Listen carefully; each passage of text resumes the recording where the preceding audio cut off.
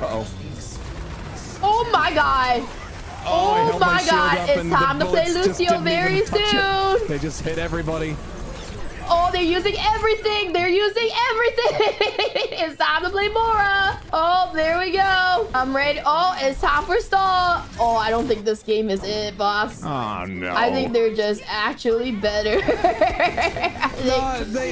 Listen, they saved ults. They got one good read on me, and now they win. That's Overwatch. Here I go. I'm dead. Oh my god. Listen, it's fine. It's fine. It's fine. They're hacking. They're sweaty. I'm not even trying. My monitor off. My little brother, he actually took the controller. He's been playing. I don't actually use the controller, but he took it and he kind of plugged it in. You know, he was doing it for the last like 10 minutes. So you know, like, okay, I'm actually playing now. Actually playing. Well, yeah, we're actually gaming now. I'm on Lucio. We're serious now. We're serious gamers.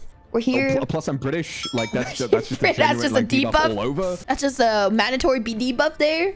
Mandatory debuff, like you lose 10% to your damage in every like, video game. If you're British, it's just a kind of like an international law thing. You know, I was gonna say something really fucked up. Oh, chat, I'm sorry. I didn't mean to have my USB steering wheel plugged in. Let me just get rid of that shit. Sorry. It was being British was such a debuff that there wasn't any British players in London Spitfire. Emotional, damn it!